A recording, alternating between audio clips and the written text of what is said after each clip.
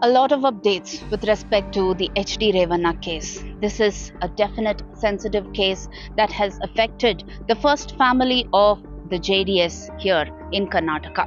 We're talking about HD Revanna, who was arrested, and custodial interrogation that took place yesterday. The SIT sought custody of HD Revanna for at least 5 days but were granted 3 days until May 8th. While the custodial interrogation was on, HD Revanna has also been exploring legal options by sitting with the legal counsel at the SIT office. We also hear that a bail petition was filed today and it could be listed tomorrow, where the hearing could take place while Karnataka's 14 constituencies go to polls. Now, this is definitely going to be an interesting poll plank as far as the election in Karnataka goes, because the Congress has launched an all-out attack against the BJP as well as the JDS. Remember, the BJP and JDS are in alliance here. But in the meantime, sticking with the investigation, the hunt is on for Prajwal Revanna, who happens to be the JDS sitting MP seeking another term from the Hassan constituency here.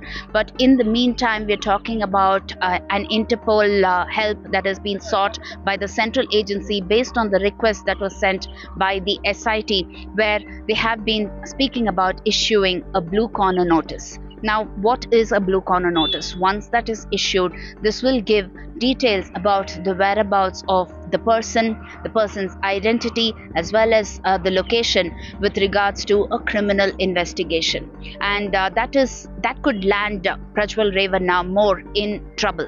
All eyes are on when and how Prajwal Revanna could return, because he forms a crucial part of this controversial videos case that has been doing the rounds and has been taking center stage for quite some time here in Karnataka. Now, the third FIR that was registered, which also charged allegations against HD Revanna, talking about abduction. The victim there has been rescued as well as recovered.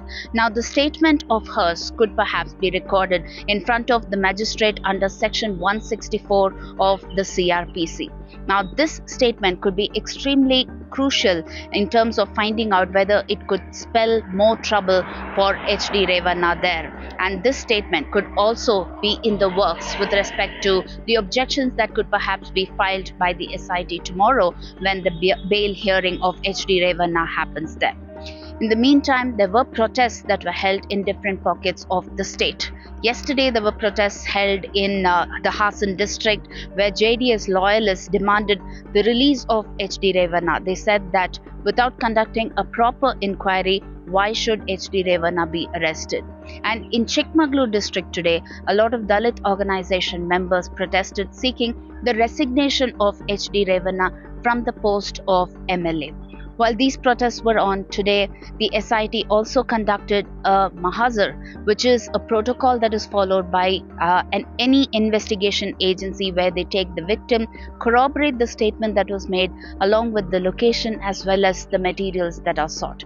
So the SIT exploring all angles, covering all angles as far as this case goes, but one of the missing links is definitely Prajwal Revanna there, and all eyes are on him at this point in time.